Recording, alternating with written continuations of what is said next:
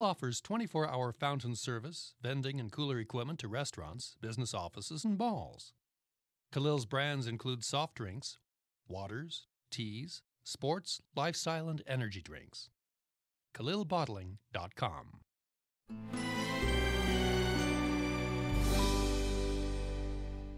Next time on the Vietnam War, casualties mount as U.S. Marines dig in at Con Tien.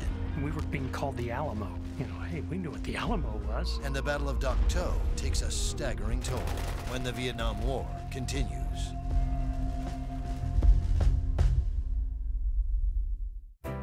Explore new ideas and new worlds here on Arizona PBS, a community service of Arizona State University. Tickets are now available for the annual Walter Cronkite Award for Excellence in Journalism Luncheon, held Thursday, October 19 at the Sheraton Grand Phoenix. Join media industry and community leaders in honoring award-winning co-anchors and co-managing editors of the PBS NewsHour, Judy Woodruff and the late Gwen Ifill. To learn more or to purchase tickets, call 602-496-0482 or visit cronkite.asu.edu/luncheon. Coming up next on Arizona PBS, Life and World. Your favorite PBS shows, ready to watch when you are. Anytime, any place. Find more ways to explore than ever before. Support for Arizona PBS comes from viewers like you and from... I'm David Goldstein, owner of Biltmore Loan and Jewelry. We buy or loan on upscale assets. We have over 30 years of experience in determining values of automobiles, jewelry, art, collectibles, and antiques. For more information and appointments, biltmoreloan.com. Hospice of the Valley, medical, social, and spiritual care for patients nearing end of life, and support for their families. A not-for-profit community hospice, HOV.org. From the Cronkite Studios in downtown Phoenix, this is Cronkite News.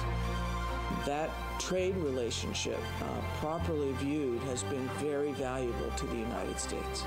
Former Arizona Governor Janet Napolitano sounds off on the future of NAFTA. Plus, the latest on the recovery efforts in Mexico after the 7.1 magnitude earthquake hit on Tuesday.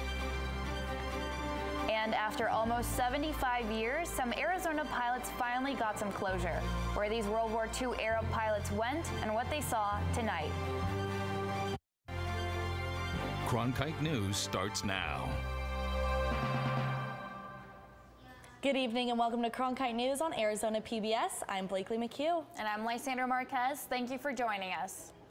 Arizona shipped $8.3 billion in exports to Mexico last year and another $2 billion to Canada. Supporters say that's one benefit of the North American Free Trade Agreement. At a forum in Washington today, experts including former Arizona Governor Janet Napolitano looked at what could happen if NAFTA is renegotiated. Cronkite News reporter Trevor Fay in our Washington bureau was there.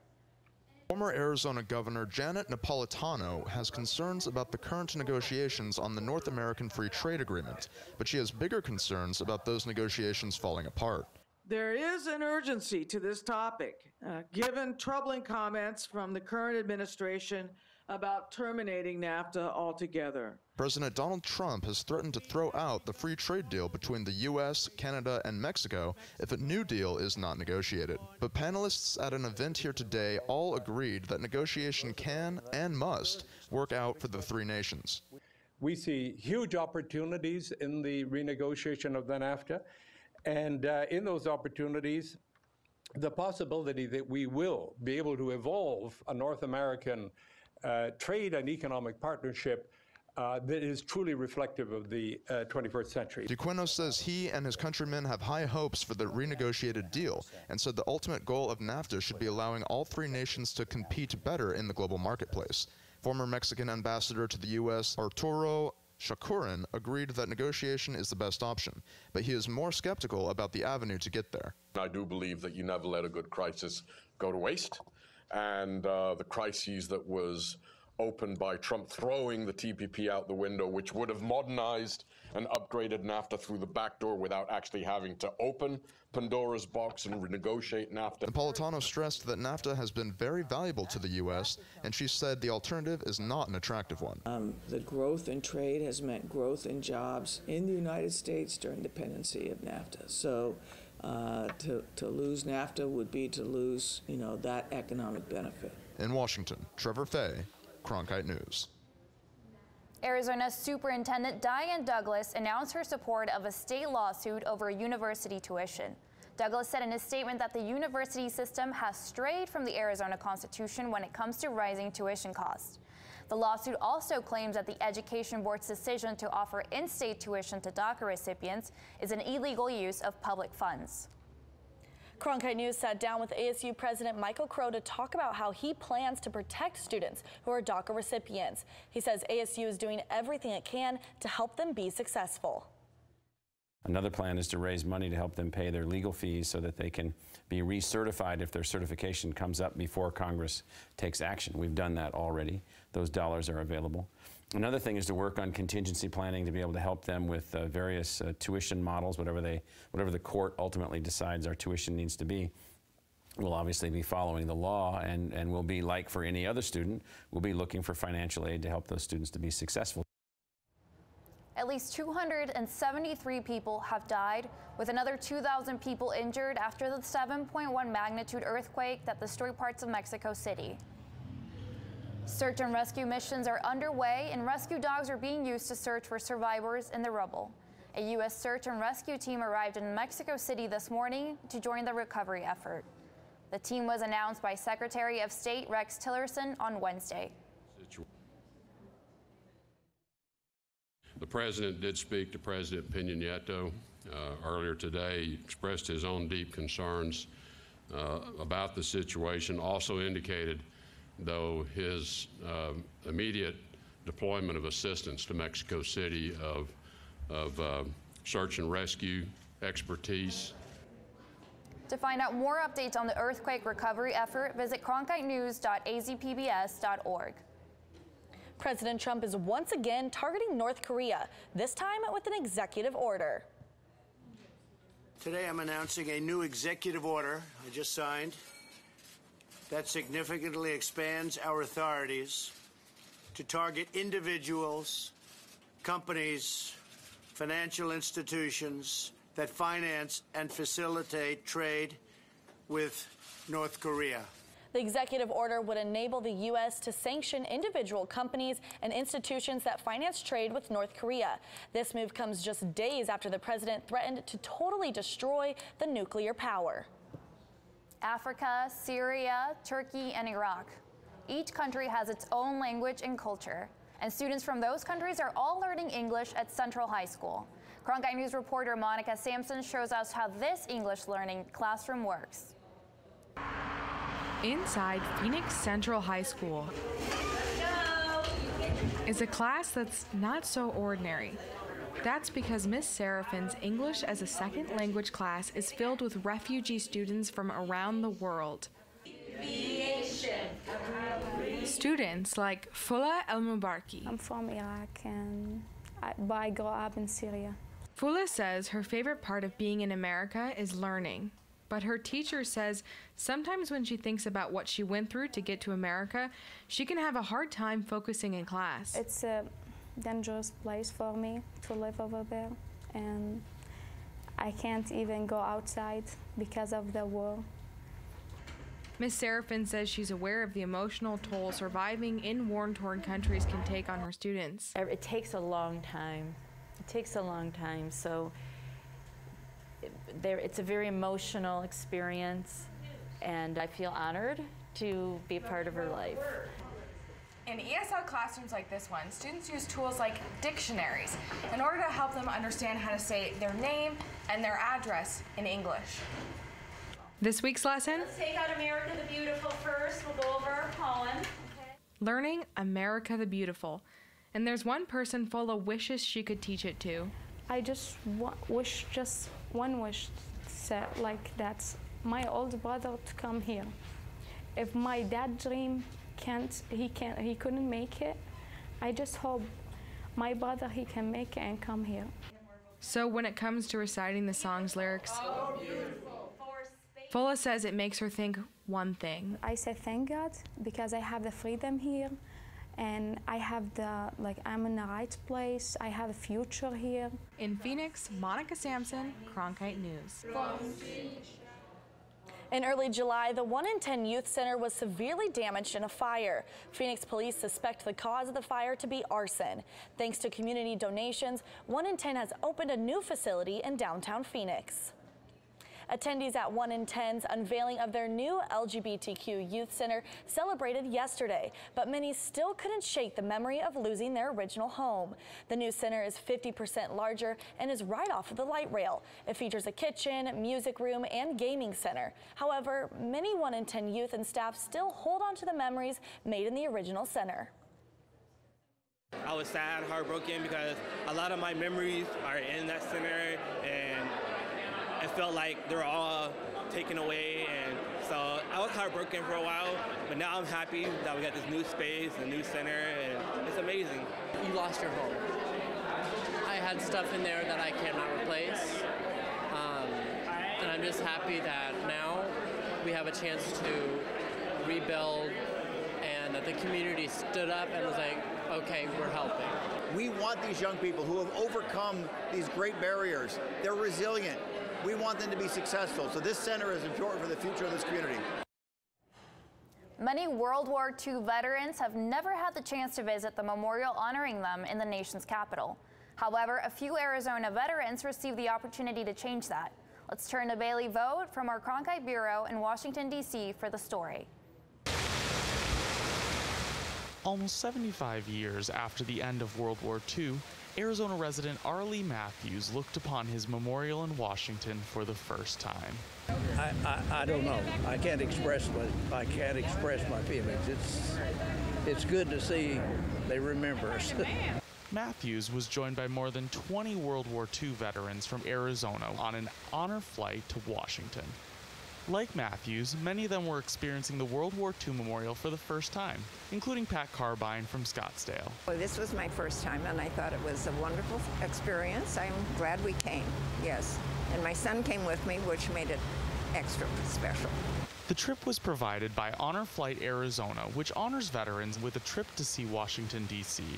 Karen Friddle, a coordinator of the trip, was excited that this group was made up entirely of World War II veterans. As everyone knows, we're running out of our World War II veterans, so it's a really special thing when we can bring a whole plane of World War II veterans with us. Carbine said that the memorial gave her a great reflective experience on serving her country in the past and possibly present.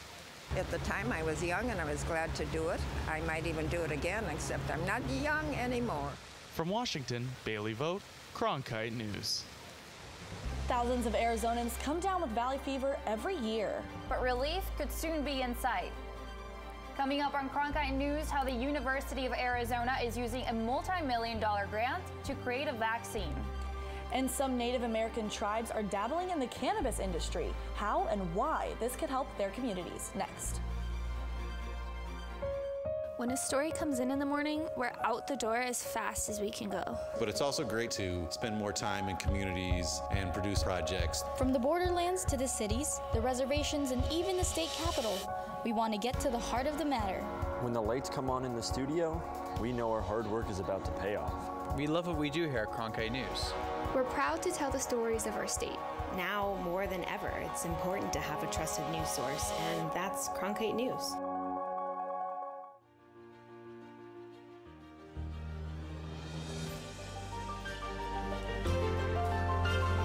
Officially from 36, and he hooks it in. Arizona State wins. Keeping one deep, and it is caught. Jalen Strong. Do you believe it?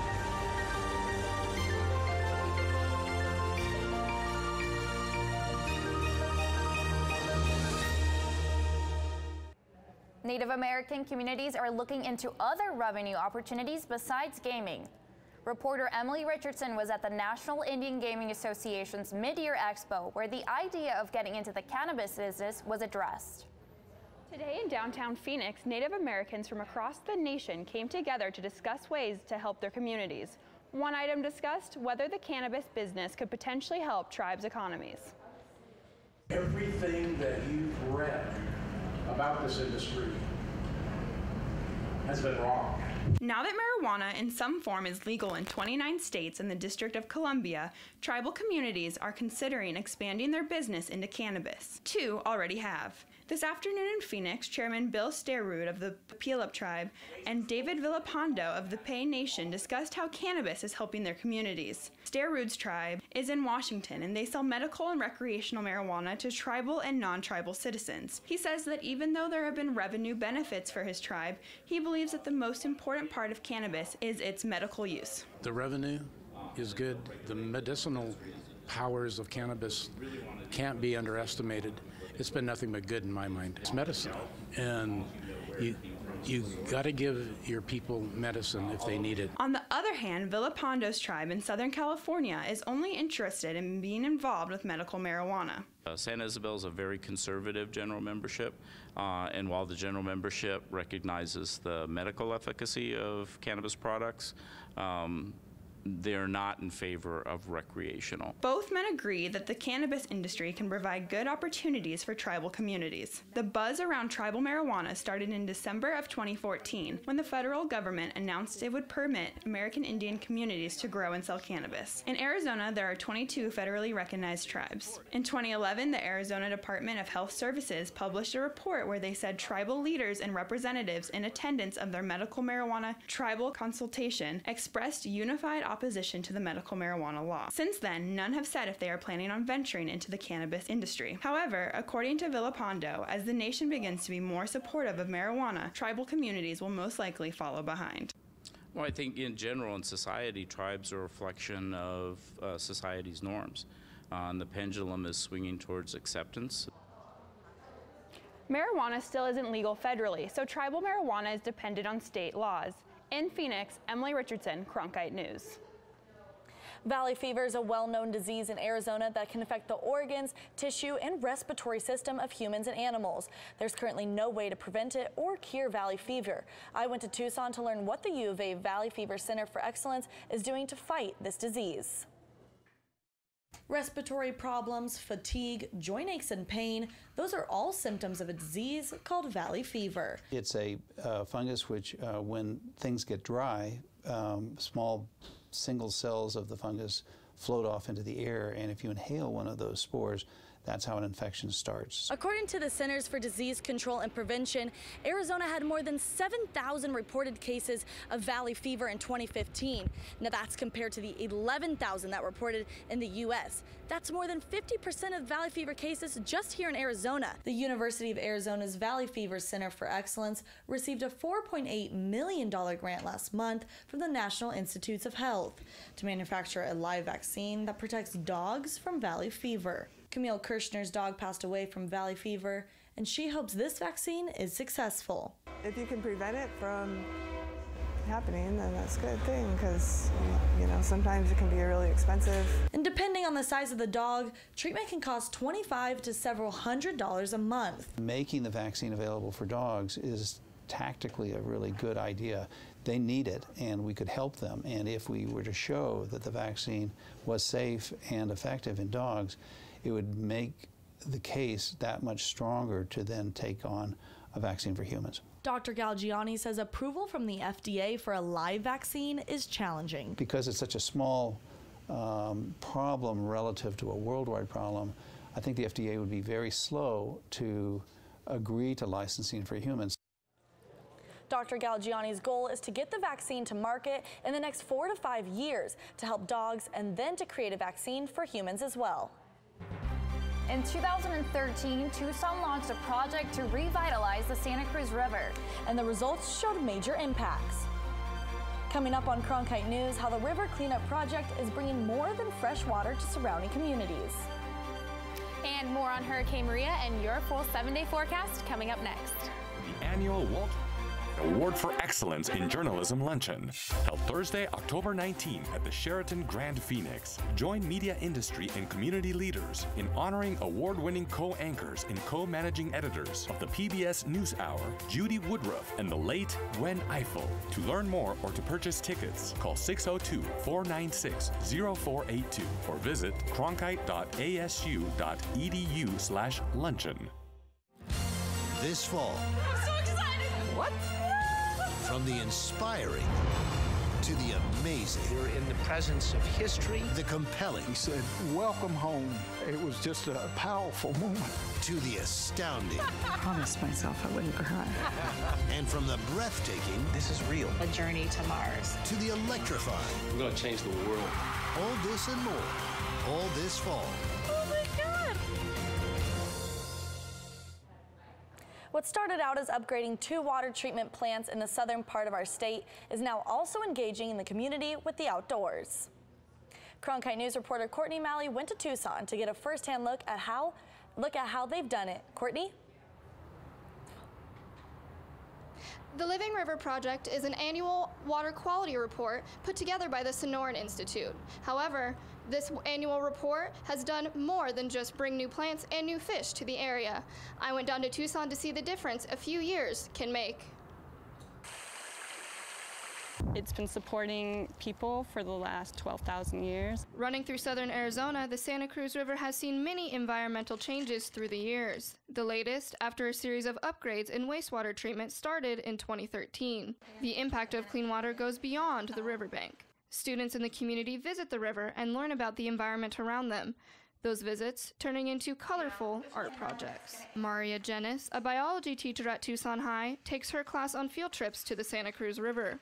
It's a really wonderful project because water is so much a part of biology. And so it allows me to begin the year talking about the importance of water and weave it through everything that we do and then actually go and see a living river. I think the students surprise themselves. Civil engineer Evan Camfield has been with this project since its inception.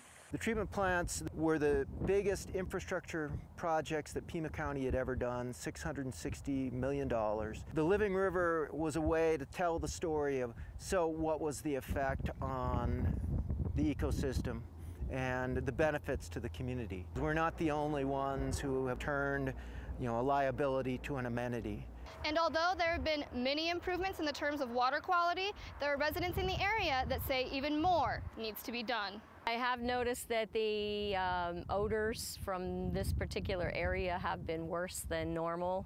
I think a lot more muddy days than clear lately. And while more improvements are always welcome, Claire Zugmeyer, who's been tracking the progress of the Santa Cruz River for the last 5 years, says they're well on their way. The improvements have been really great for the environment, but also really good just for people recreating or living in the area prior to the upgrades. We're really tracking and communicating river health so people understand the value of this upgrade. The Santa Cruz is the reason we can call Tucson home. The Sonoran Institute is going to continue to follow the status of the river throughout the coming year. And you can see the art of the students on a link on the Pima County homepage. Courtney Malley in downtown Phoenix, Cronkite News. The first day of fall is tomorrow, and with it comes some cooler temperatures for the valley. Holly Bach is live in the Weather Center with your weekend forecast. And we will get back to those cool fall temperatures. However, Hurricane Maria is continuing to blow very strong as a Category 5 storm now. It's at wind speeds around 120 miles per hour, leaving people without food and power. However, back here in the state of Arizona, we saw a high today of 99 degrees, sunny skies, and humidity around 42%. Going into the state of Arizona, we can see temperatures Grand Canyon at 70 degrees, Show Low at 73, and Tucson a little bit warmer at 75 degrees. Now, our valley is pretty warm still right now. We have temperatures at 94 in Scottsdale, 95 in Chandler, and Maricopa at 99 degrees. Now, tomorrow is the first day of fall, and we are going to see these fall-like temperatures. So our high for tomorrow is 89 degrees, nice and warm. Going into the weekend, we are going to be in the 80s as well. However, going into the week, these temperatures are going to escalate back up. Thursday, we're going to be at 96 degrees. However, the lows here are in the 60s and 70s, so we will see those chilly and cool nights. I'm Holly Bach, live from the Weather Center. The Phoenix Suns are a hit on the basketball court. But now they're getting kids in the Phoenix community involved. Coming up on Cronkite News, how these basketball players are making a difference in the community next. I'm Bill Moyers. I've been around a long time and I've seen it all. So I can say with a certain authority that public affairs reporting is more important now than ever. It's absolutely crucial for journalism education to continue our legacy of protecting American democracy. Objectivity, fairness, holding the powerful accountable, finding the truth as well as we can. These are the hallmarks of ASU's Walter Cronkite School of Journalism and Mass Communication. Students here are transforming the news industry and honoring the integrity of the school's namesake, the Cronkite School at ASU, preparing the next generation for a stronger future of journalism.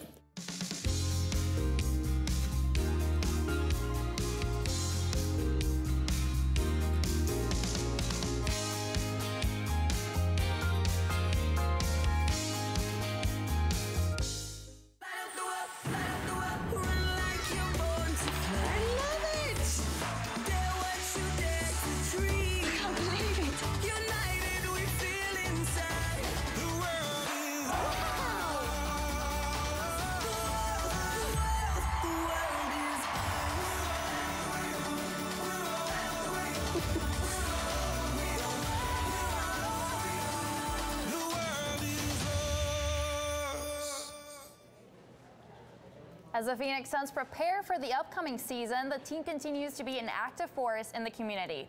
Cronkite News reporter Andy Krause discovered how the Suns aim to improve the neighborhoods that support them. Slippery, ugly, but manageable. Those were some of the words kids used to describe an outdoor basketball court they play on every day in downtown Phoenix. But this is what they think of it now. This is more prettier! Valley kids have been playing on courts like these for decades, but a lot of them are in need of a makeover. In honor of their 50th season here in Phoenix, the Suns are taking it upon themselves to renovate 50 basketball courts throughout the community, and they're starting with the one right here at Neighborhood Ministries. For us to come in here and offer some encouragement and build these courts and let these kids know we care about them and that, you know, they're part of the community and we're right there with them, it's a good feeling. Suns forwards Alan Williams and Derek Jones Jr. joined team owner Robert Sarver to show their support for improving the neighborhoods they represent. They also gave the kids a helping hand in breaking in their brand new basketball court. I think anytime you get a chance to come out with a basketball and play, it's something special. That's why I love the game, because you can come out here by yourself no matter what time it is. As long as you have a light source and a hoop and a ball, you can go out and have a great time. So I think something like this is really important. The organization feels a responsibility to give back to the community, as Sarver understands that its fortunes are intertwined with the people that support the team. And your future is our future. In downtown Phoenix, Andy Krause, Cronkite News. Cronkite News is proud to be the news division of Arizona PBS. Here's what's coming up on Arizona Horizon and PBS NewsHour. On the next Arizona Horizon, an asteroid hunting spacecraft designed in part at ASU makes a flyby of Earth. And a festival in Tempe looks at the future of technology. I'm Judy Woodruff. On the next NewsHour, I talk with Melinda Gates about the role of U.S. aid abroad. That's Thursday on the PBS NewsHour.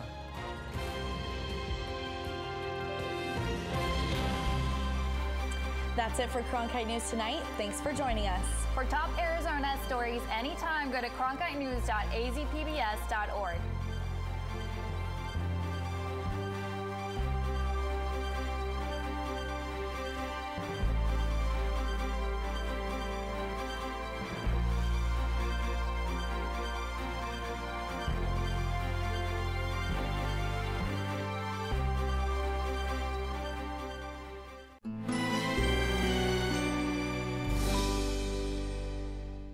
Next time on the Vietnam War, casualties mount as U.S. Marines dig in at Con Thien.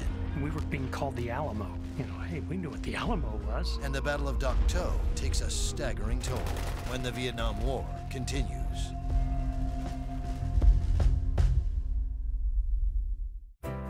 Explore new ideas and new worlds here on Arizona PBS, a community service of Arizona State University. Tickets are now available for the annual Walter Cronkite Award for Excellence in Journalism Luncheon, held Thursday, October 19 at the Sheraton Grand Phoenix. Join media industry and community leaders in honoring award-winning co-anchors and co-managing editors of the PBS NewsHour, Judy Woodruff and the late Gwen Ifill. To learn more or to purchase tickets, call 602-496-0482 or visit cronkite.asu.edu/luncheon. Coming up next on Arizona PBS, Life and World. Your favorite PBS shows, ready to watch when you are. Anytime, any place. Find more ways to explore than ever before.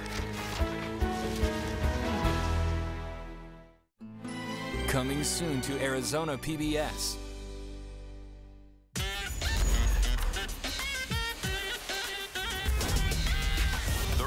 Ozzy, the new weekly show where we tackle the taboo and debate the tough questions with some of the most interesting minds in the game. I'm Carlos Watson. Electrifying conversation. Friday, only on PBS. Friday night at 7:30 on Arizona PBS. Next time on Doc Martin. Why are you here? I would have thought that was obvious. Martin begins therapy. How long will this take to fix? This isn't surgery. Al's first guests include an uninvited one. I knew we should have stayed at a proper hotel. Martin's wish comes true. Hello. Louisa. Martin. And the new nanny arrives. Now, which one of you is James Henry? I have patience. Doc Martin. Saturday night at 10 on Arizona PBS. Support for Arizona PBS comes from viewers like you and from Hospice of the Valley, medical, social, and spiritual care for patients nearing end of life, and support for their families. A not-for-profit community hospice, HOV.org. Whitfield Nursery, proud to support Arizona PBS, a Valley tradition since 1946. Over 200 acres of Arizona-grown trees, citrus, and palms. Complete custom design and installation. And Whitfield Nursery still does the digging. WhitfieldNursery.com.